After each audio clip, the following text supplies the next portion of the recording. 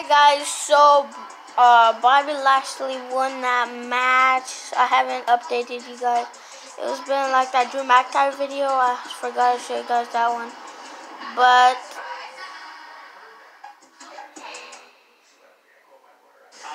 hey guys, that was all my videos that I'm posting. But yeah, Roman Reigns and Edge is at the grand finale.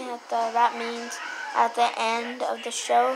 So if you guys want to see that, go to peacock.com and then you just go to Peacock. It says Money in the Bank 2021 and there's an icon with Edge and Edge and Roman Reigns.